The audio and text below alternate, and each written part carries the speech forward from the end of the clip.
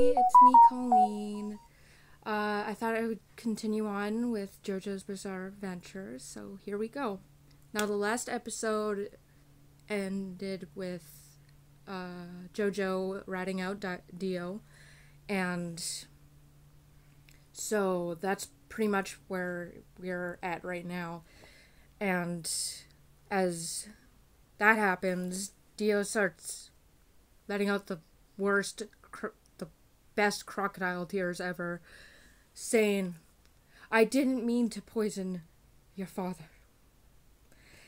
And then all of a sudden, Pinwheel comes out of the darkest corner of the room and says, "You shouldn't believe what your brother says. He is the devil."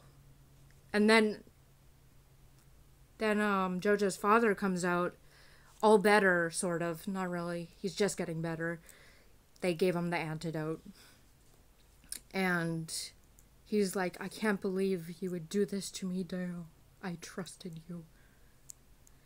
And everybody starts going against Dio, and then he starts showing his true colors, and he puts the mask on his face.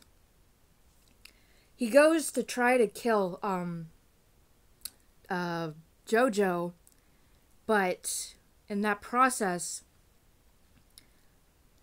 JoJo's father ran in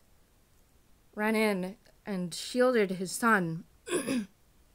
What a heroic move, I gotta say. But then Dio put his blood on the mask, and he starts changing. And so they start, the police officers start shooting at him, and he goes flying out a window. They thought he was dead. Little did they know that he would come back like Michael Myers from Halloween. And that happened, and Dio comes out inside the window and starts walking toward JoJo.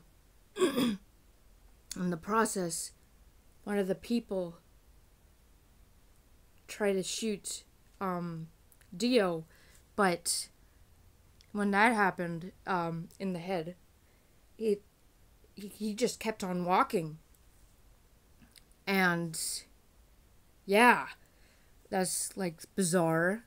And then he drained the health out of one of the guards too.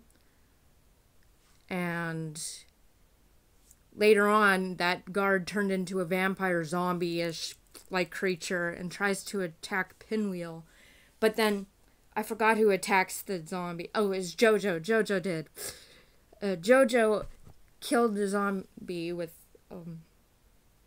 something. I forgot. And saved Pinwheel.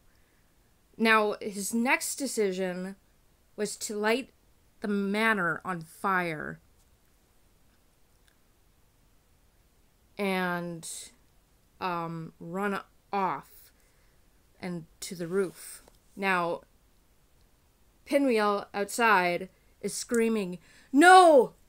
Don't do it! He's too powerful for you."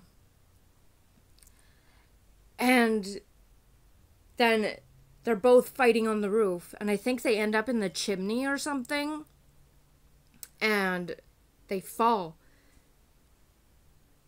JoJo has the dagger, and I think stabs Dio in the leg. I don't remember, but they both end up falling down in the chimney, and everything's ablazing.